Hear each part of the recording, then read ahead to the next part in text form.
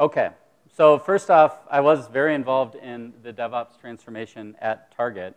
I'm actually not there anymore, though. I went to Verizon about almost a year ago now, and I've been focused on DevOps transformation there.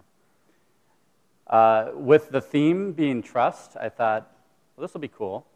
Why don't I riff on trust a little bit and talk about how that plays in to DevOps transformations and look at it from some different angles.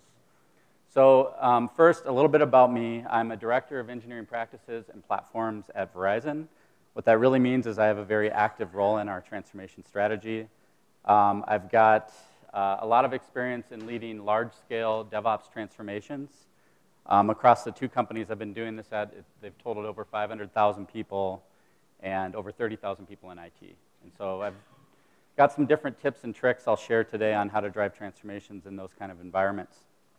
And I've also been pretty active in the DevOps community, especially with the community of management and leaders trying to drive change in their organizations. Gene Kim actually is kind of a ringleader, I would say, for pulling a lot of these folks together.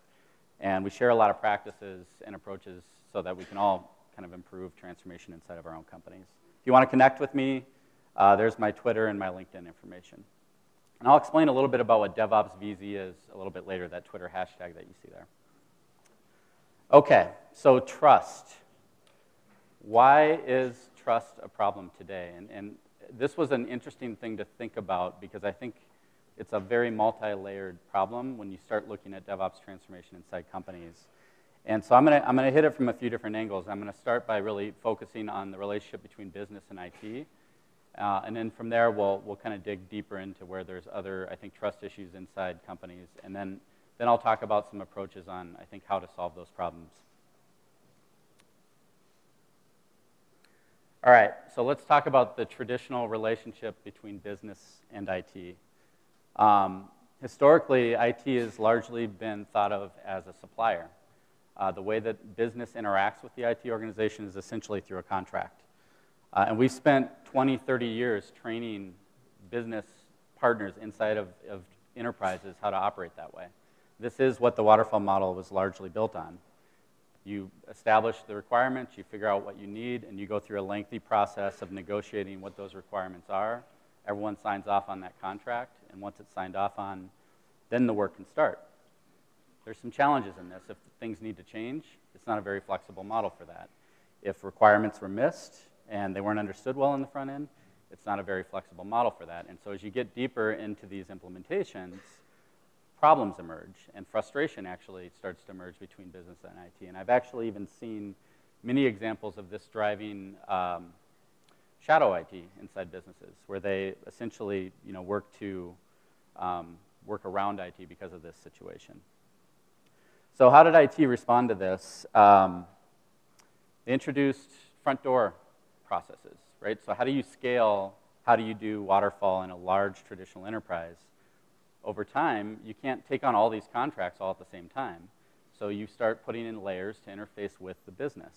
And those layers result in these front door processes. And that's just a way to essentially aggregate that demand, prioritize across what the business needs are, and then make sure everything's lined up from an execution perspective before anyone makes those commitments and finally signs off on that contract. The problem with that is when you start thinking about DevOps, which is really focused on time to value, getting from an idea to something that's providing value to a customer or to your business out in the marketplace, this now adds a lot of time on the front end of that process. These front door processes can take 6 or more months sometimes before something is finally being coded in the organization. So before digital transformation, that's cool. It wasn't actually that big of a deal because most projects were large monolithic programs. It was pretty common for a program to take 3-5 years, spend tens of millions of dollars. The end result, most of the work was done manually. And the end result was, you'd build these large applications, these large systems that were tightly coupled throughout your enterprise, and you would actually have, business process changes you'd put in place, and it would take a while to actually drive change into an organization. That was great. That was fine. It worked at that time because technology wasn't really viewed as a competitive advantage then. We lived in a physical world. And winning in that physical world was about efficiency. And efficiency, I would say, at an executive level, if you talk to an IT executive in the 90s and in the early 2000s, and even in some cases now, it's probably the word used most common to describe technology strategy. How do you drive efficiency? How do you drive cost optimization? If business determines strategy and IT lines up to sign the contracts and deliver against that strategy, the way IT won in that world was through driving efficiency.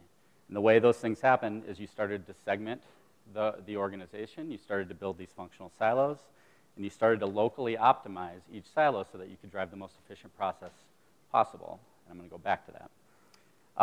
You did labor arbitrage, you started moving work to lower cost providers, and that was the way that IT drove value. Okay, it still wasn't too big of a deal then because that was the world we lived in. Then the world started to change. And we've started to move into this digital economy, and the industries are being disrupted, and it's happening all over the place. And new entrants, new people coming in and competing had lightweight business models. They were built on the internet. Agile and DevOps, some of these things were core to just how they operated from the beginning, and suddenly they're putting pressure on these traditional enterprises and these traditional segments in the market. And that now created a problem because the traditional model on how enterprise IT was built cannot adapt to compete in this world. So, you know, in many cases, this is kind of that adapt or die moment for a lot of traditional enterprises. And the game changed, right? Silicon Valley, obviously, and the Silicon Slopes is a good example of this. Digital-first companies could optimize for speed. And technology was viewed as a competitive advantage, and it was core to how they were driving business strategy, and it is how they're driving business strategy.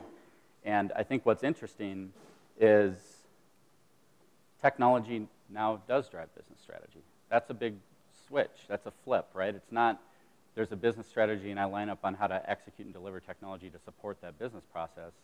Winning is around having a technology-driven business strategy, and you see it all across the industry. Jeff Immelt from GE went public that GE is a software company a few years ago, and they have been going after that like crazy. Like their marketing, their digital industrial, I think is what you see in a lot of their commercials. They've built a platform called Predix, which is an IoT platform that they're using to drive essentially technology-driven strategy to drive value for all their customers. Capital One CIO went to AWS reInvent 2 years ago and publicly said that Capital One's going to be the Netflix of financial services. That's a pretty bold statement to go and make publicly when you're a traditional company. And they've been trying to live up to that, and they've been really going after all these things aggressively, and they are leading it. And when you look at financial services, Capital One is held up as a company that's going aggressive on DevOps, they're going aggressive on cloud, they're out speaking publicly about this stuff, and this is happening all across the board. So the challenge now is traditional IT is kind of on the hot seat. They're expected to do more with less, and they have to prove to the business. One, in many cases, they have to convince the business counterparts that technology should drive business strategy, and many people don't buy into that yet. They have to prove that they're capable of doing that they deserve a seat at the table, which can be different than what the traditional IT roles were all about. And they have to deal with this pressure of having to deliver more with less, because now the business is responding to these competitive threats, and they are expecting to be able to move more quickly. They are expecting IT to be more agile. And the challenge now is it really puts IT on the hot seat. The problem is the system didn't change. Everything was still based on that kind of traditional enterprise model, largely waterfall-based. It wasn't optimized for agility. The way IT started to try to solve these problems was to throw more people at it. The problem is when you start doing that at scale, the system actually breaks down further. And so what happens is you start to get some distrust growing between business and IT, because business isn't trusting that IT can deliver, and IT is frustrated because the business is continually pushing for change, and they want things to be more responsive. So that's a big problem.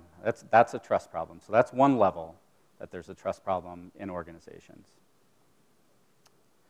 So how do we solve for this? along came Agile, and Agile was amazing. It was awesome. It promised to solve all the world's problems. You could continuously deliver value to your customers.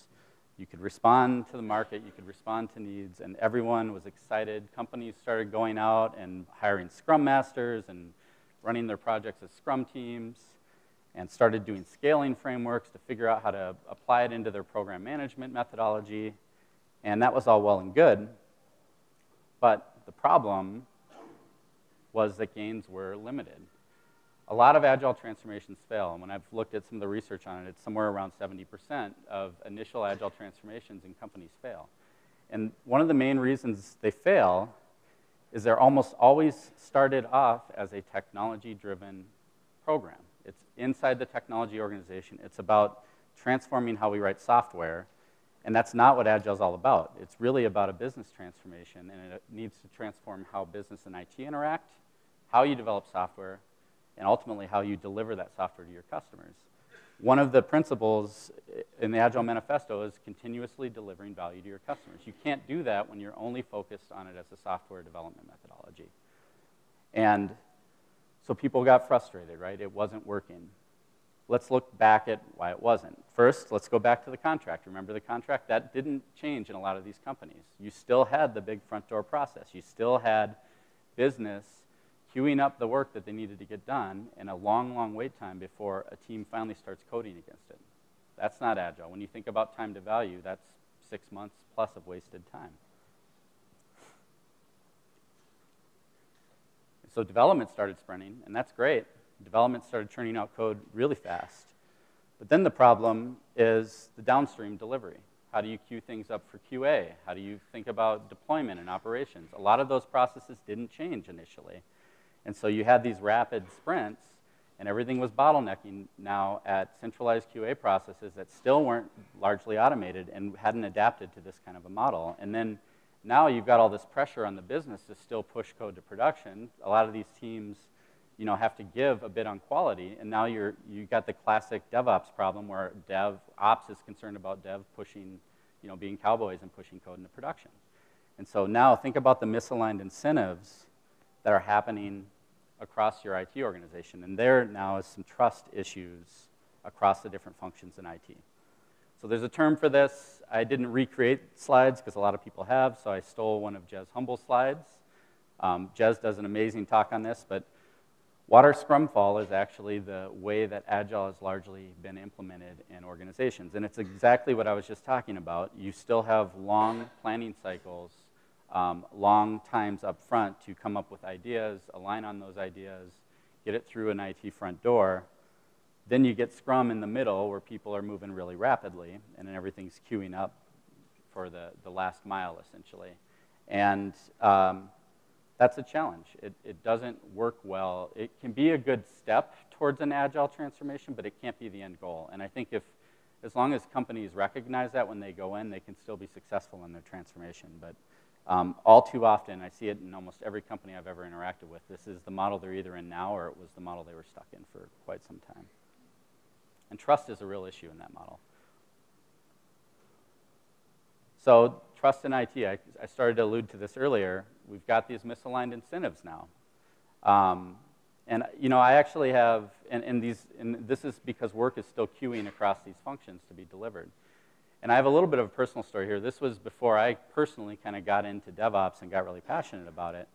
I was running an analysis on why did it take so long to have large BI reporting projects delivered to the business and the situation I was in. And most of those projects were taking more than a year.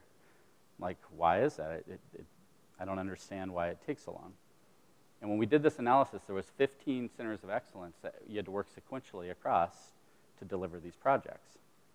And what happened is because what you saw is the ones downstream, like the testing teams and the ops teams, sandbagged their estimates significantly. And the reason they sandbagged their estimates were because they kept getting screwed. Every time a project would come in, everything would be delayed. And by the time it got downstream, now it's hitting them and they have no time to respond. So they're optimizing locally to account for that. And then when you start to look at it end to end, a simple reporting project can take 18 months. That's a really, really big problem. That's a systemic problem inside of an organization, and that's largely what started to kind of the prelude to driving DevOps transformation inside some of these traditional companies. So along came DevOps. And DevOps was awesome. Finally, now we're talking about transforming the entire IT value stream. It was the first time that I feel like there was really a lot of focus on how do you transform from business to IT interaction to Dev and Ops interaction to QA, security, the whole thing. How do you optimize end to end? How do you work together? How do you automate end to end? And that was exciting, and that's where I really got into this. 4 or 5 years ago, I read The Phoenix Project, which was a very eye-opening book for me. I would recommend anyone read it who hasn't. And for me personally, I empathized with all of the main characters in the book because I'd played all of their roles. And ever since then, it really opened my eyes to DevOps, and I've been kind of an evangelist of it and have pursued transformation roles to drive those change inside companies ever since. So what is DevOps all about? In one sense, it's largely around optimizing for speed. That traditional model that enterprise IT has been in, it's about optimizing for cost. It's a fundamentally different model, approach, culture, mindset to start optimizing for speed. When you optimize for speed, a couple key things are happening. One, you're starting to automate end to end. You're not automating each function. Again, that's local optimization. You don't actually solve the value stream often when you do that. You automate end to end. You instrument and measure end to end. And you start focusing on what's the time to value. How long does it take you to actually deliver value to your customers? People started moving towards full stack teams. And Amazon coined the term two pizza teams, which I love, which essentially means you have a dedicated team that's fully owns and accountable to something. In Amazon's world, it's services inside of Amazon. And you don't want the team to be any larger than what it takes to eat two pizzas. But a big shift. These are cross-functional teams. They have all the skills they need on the team. They're very DevOps-oriented. They have the same incentives. And it's absolutely breaking down silos inside organizations. Now you're not working across all these functions. You own and you're accountable for delivering the thing, whatever that outcome is that you own, whether it's a product, a service, a customer experience. But most enterprises didn't grow up that way. And this is a big shift if you've built your whole career in that previous model where it was about efficiency and it was about local optimization. How do you drive better process and better cost efficiency? And not everyone's super open to change, and this is a pretty drastic change inside organizations. I'm going to dive in a little bit into how big of a change this is. So this presents a bit of a problem. And this is a big trust issue now in DevOps as well, because a lot of the people that are struggling with change tend to be in middle management. The senior executives, they read CIO magazine, they read Forbes, they read everything that says like DevOps is nirvana and digital transformation and everything's wonderful and we got to do this. So that's great. They're all on board. As you expose people on the ground, they see it, they feel it. It's a different vibe when you're working in this way. But it's really hard to pivot the middle, and I see it in every company I interact with, in the community as well as the companies I've worked at. And a lot of work has to go there to help people understand how they add value in this new model and how their roles change, and how to get people comfortable with getting behind this when it's so different than how they've led teams in the past. And then what about the people on the ground? At first, when you're introducing a change like this is a change in expectations for individual contributors too. What's it mean for their roles when you have these full stack teams? What's it mean for career progression? What's the new performance expectations? Like, how are they going to be successful? Where can they go with their careers? Can they do the things they were doing before technically, or do they need to change how they're operating? And what about this whole, you build it, you run it? A lot of people didn't sign up for that, and that's actually a core aspect of these full stack teams. You own the things that you build. You run them in production as well. A lot of people didn't sign up for that. A lot of developers aren't super excited about that. So how do you actually help people through some of these changes? And now we're talking about T-shaped people. This is a term often used in the DevOps community. And essentially what it means is, in the old model, people built deep functional expertise. They were really, really deep on one thing, and in many cases, they spent their whole career doing that. And now we want to have more people that can branch out more broad. They can do more things from a technology perspective. They may still have that deep area of expertise, but you want them to go broader and cover more aspects of the technology stack. And not everyone needs to be T-shaped, but you need some of those in those teams to really drive success. And again, people want to know what's that mean for their career. Imagine someone that was doing server administration or Java development or QA or testing for 20, 30 years, and they'd been growing in that role, and now we're saying you should start to branch out and do other things. That can result in change resistance. That can result in some trust issues between the people driving the transformation and the people and the organization that's going through transformation. And I already talked about management a little bit, but the old model of management was you build these large organizations around these functional areas, and you were rewarded for that. And a lot of management, people in middle management today, and I'm in this boat as well, we were rewarded because we could drive those large application programs that took 2 or 3 years. And the people that had the bigger programs with the bigger investments, they tended to move up and take on more responsibility aligned with those types of incentives. And now we're talking about smaller changes and more rapid change and responding to customer needs. It's a very, very different model. And how are those people in those roles going to perceive this type of a change? It's going to be a trust issue between the folks driving the transformation and the organization that's going through the transformation.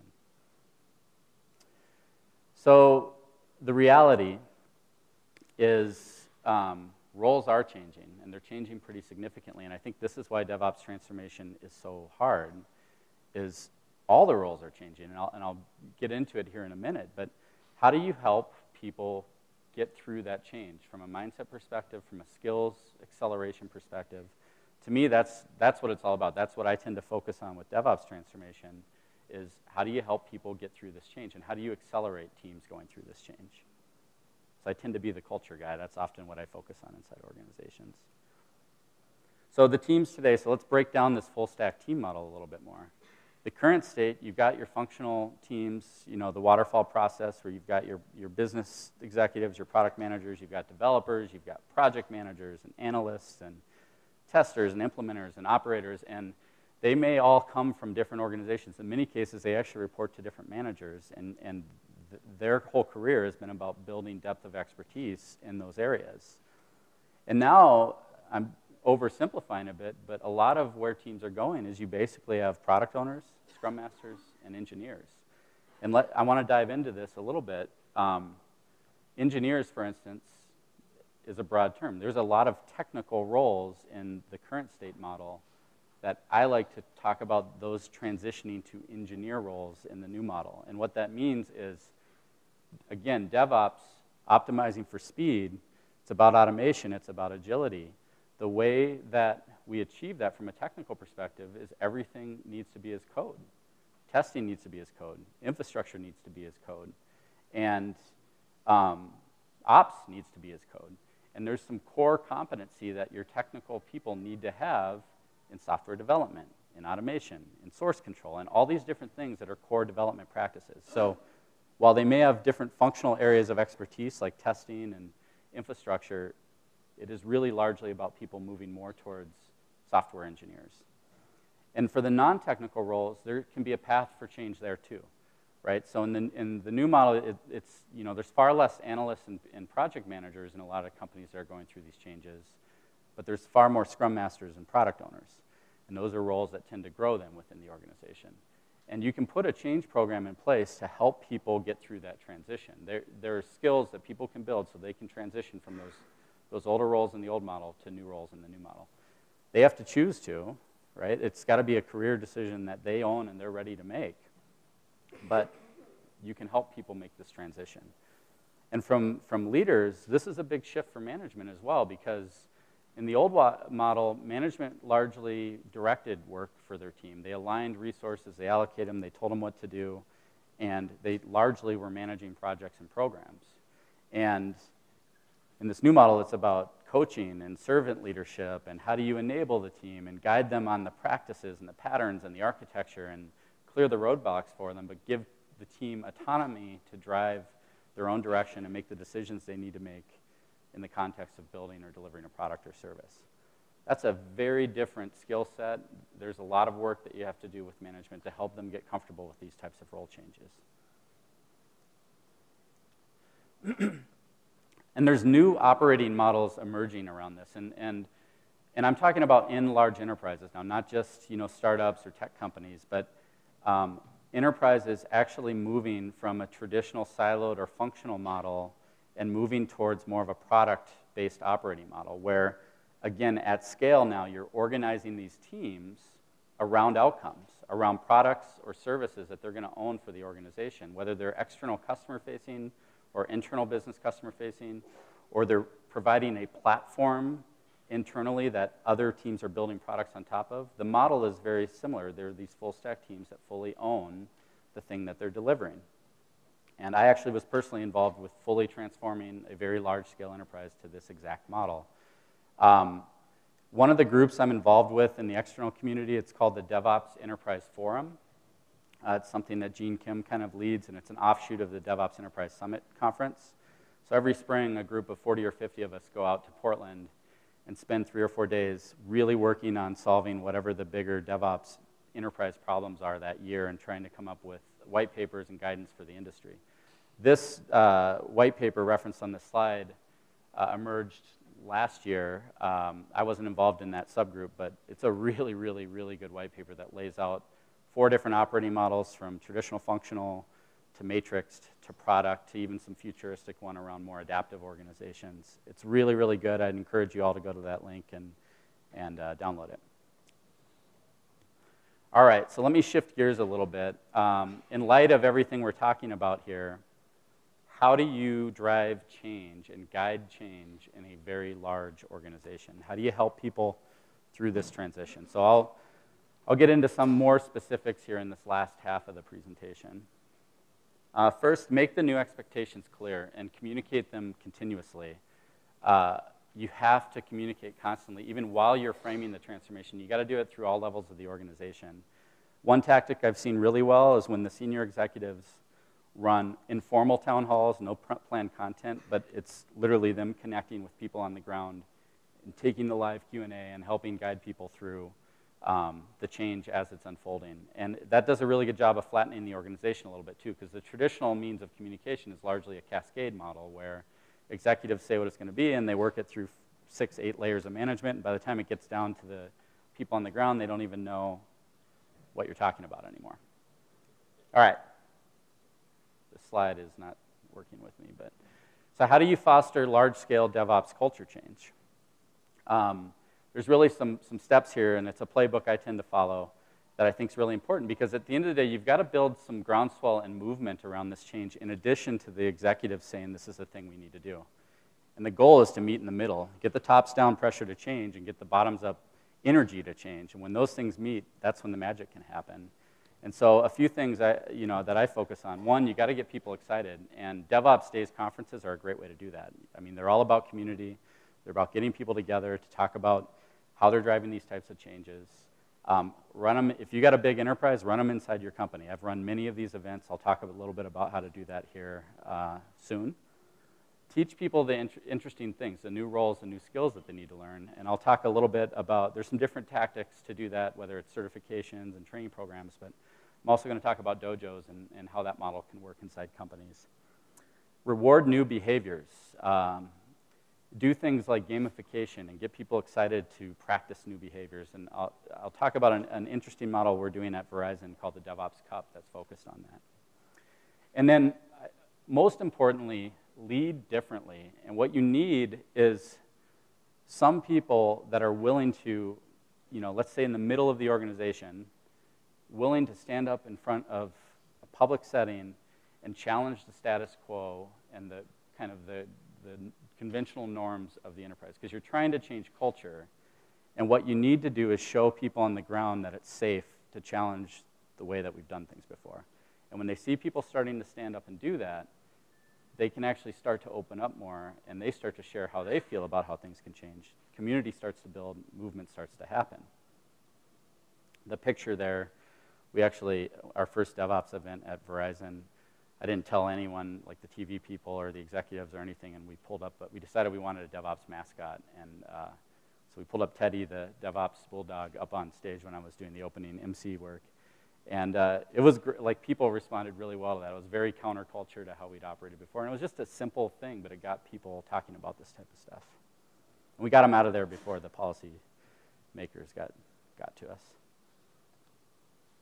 Commit in the skill transformation. You have to invest in your people. If you want to rebuild trust, show people that you're investing in them. Fund the training programs.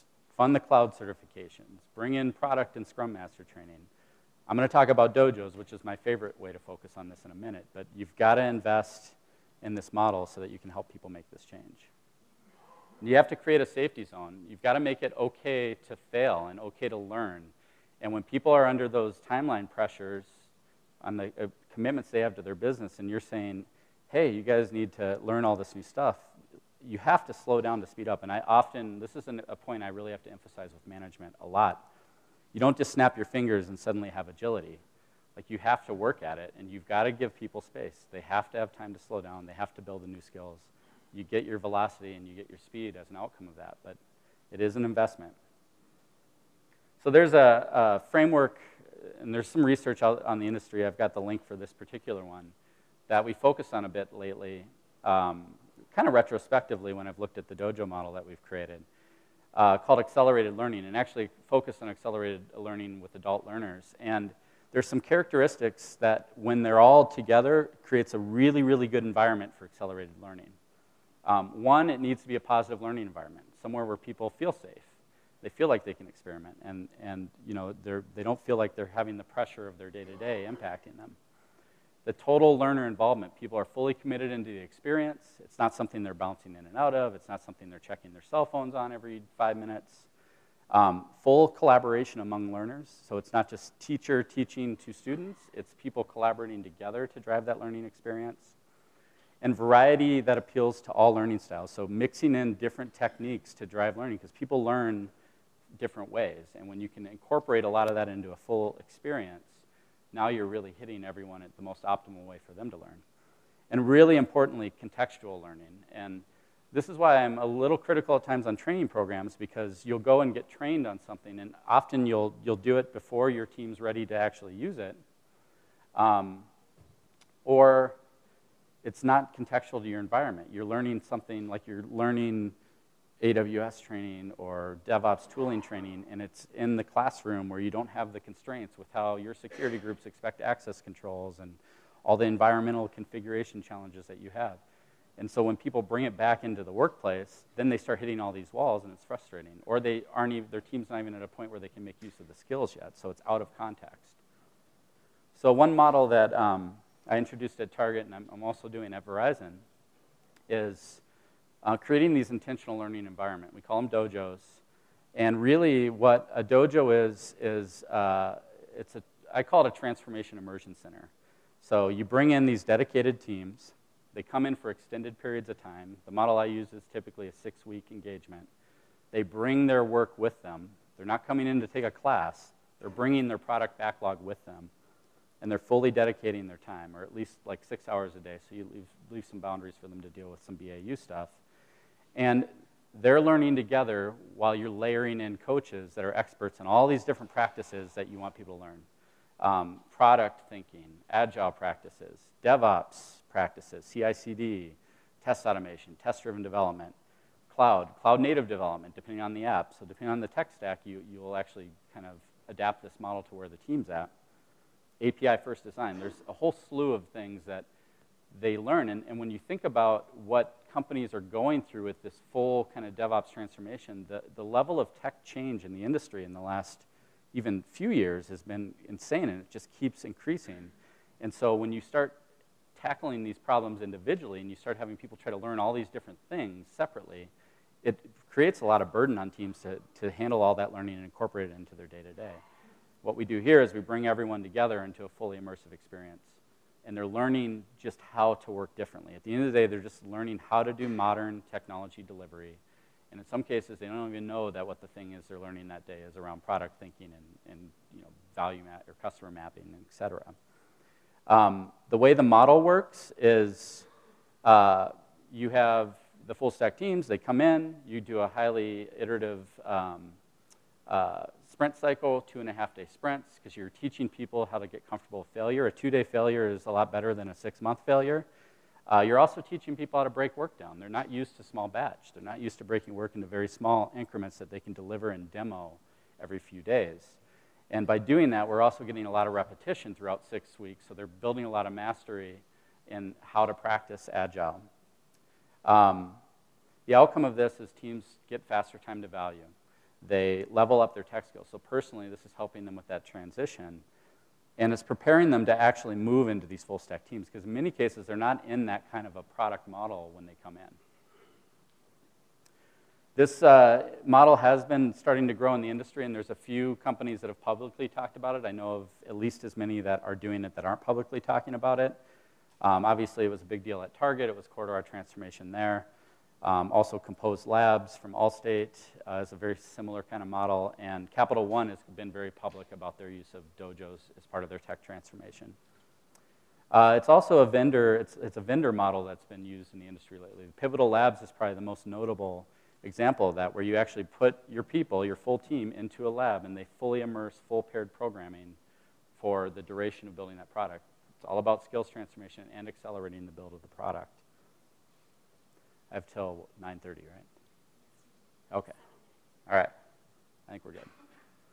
So I'm going to talk a little bit about the DevOps Cup. This is new to me. It was something Verizon was doing in one of our lines of business when I joined, and it was super fascinating to me. We pulled it central. I convinced the thought leader, Nanda Kumar, who's a great fellow, great DevOps mind at Verizon, to come join us centrally and drive this change across the lines of business. But it's essentially gamifying teams building their capabilities and building their skills and practices. And we do that by measuring on a few things. How do they do just day-to-day DevOps practices on their SDLC, test automation, how frequently they're uploading code, how frequently they're doing builds, et cetera, and they can build or lose points throughout the course of time. We layer in different events that people focus on, so we'll have hackathons. We're driving crowdsourcing, encouraging people to do pull requests against other repos. Tech talk, so sharing your skills or your knowledge with others in the organization, because again, we're trying to build community and culture. All of those things can build points. And then finally, architecture patterns and practices, and really guiding people towards the types of practices and patterns that we think are going to help them be successful in the future. And we turn it into this annual competition. People compete all year. The top teams end up getting judged at the end of the year, and we bring in external judges. Gene Kim actually helped judge last year, which was really cool. And people get a cup. It's like the Stanley Cup. They get their name and their team name on there, and they get to carry it around, and we ship it globally throughout the year. So India gets it for a while, and the US gets it for a while, depending on where the people are at for that team. And we're working to scale that model out right now. All right. The other thing on building trust and driving this change: celebrate all of your successes and manage. This is really important for management to reward people that are changing. And if they show that they're investing the time and they care about people, even if they're really small wins, all of that stuff's super important. You've got to celebrate that stuff. And then I've started to talk about community, but I want to talk about how do you build community around DevOps transformation and what's a really, really good tactic for that. And it's one great tactic is DevOps days. I mean, that's what these events are globally. It's all about building community. It's about building community in Salt Lake. It's about building community in all the other cities that these events are in. Why not do that inside your companies? And if you've got 20, 30,000 people in IT inside your company, you can get a pretty interesting ecosystem to drive these types of events. I've run 10 internal DevOps conferences over the last 4 years, and I've had over 9,000 attendees across those conferences. My first one at Verizon, we had 3,600 people because it's just such a big company. And it's exciting. You get people together, you build energy, you get excited around change, and you start to drive that community. People start to share with each other. There are some steps that I guide for people to go through this type of transformation and run these events. You want to get an awesome organizer, get the right space, find passionate volunteers, get great speakers from your local community inside the company. get everyone invited, guerrilla market it every way you can, and make it really fun for people. How do you deal with resistors? You're still going to have resistors in this model, and there's a quote I love using by Jesse Robbins. He was the master of disaster at Amazon, and then he was one of the co-founders of Chef. And he uses a term, I use the context differently, but it's don't fight stupid, make more awesome.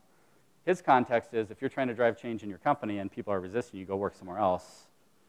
I work in really big companies, so you get like sources of awesome and sources of stupid all over the place. So my context is focus on the people that want to change inside the company and build energy and momentum with them. Don't get bogged down by the resistors. Yoda is my favorite DevOps master. He's very wise. Unlearn what you've learned applies very well. At the end of the day, this is all about changing mindsets. That's what it's all about. And people have to unlearn and kind of rewire the way that they think about value and the way that they think about driving work. All right, 2 slides on Verizon. I figured, you know, I'm more here sharing a point of view, but I figured I'd share a little bit about what we're doing. Our transformation program has 4 key pillars to it. It largely mirrors some of the stuff I've talked about today. So 1 is focused on enabling technology excellence. That's things like our public cloud strategy, our API-first strategy, really getting the right platforms in place to support those efforts. My favorite one, which is tech culture, things like DevOps Days and Cups. And so I'm running DevOps Days every 2 to 3 months, twice a year in India, 4 times a year in the US in different locations. Scaling the practices, scaling our Dojo model. We're actually implementing 5 dojos this year. We have 2 open already. 2 of them will be in India, 3 in the US. And then transforming the operating model is kind of the last part that we'll focus on, and we're starting to get into that, but that's how do we actually move to these teams at scale, and how do we optimize our model for DevOps? And the other thing we're doing is we're starting to talk more publicly about what we're doing. We want to open up our culture and get people sharing. And there's a lot of good tweets on here. You can see examples of some of the DevOps days we've run in India and the ones in Texas there, those 2 pictures on the bottom, that was just 2 weeks ago. Some comments in there on dojos. What I would say is go to that DevOps VZ hashtag. You can see our entire transformation chronicled. You can see all kinds of input on all the things I talked about here. And finally, last thing, that forum I'm part of that I showed the operating model things for, the group I was part of last year actually wrote a white paper on how do you lead change inside large organizations. I talked about some of those tactics here, but there's so many more. If you guys want to learn about it, go to that link. Download the white paper. And if you guys want to talk to me more later, I think we're going to have an Ask the Expert booth. So please come and talk to me there, and we can chat more on it. That's it. Thank you.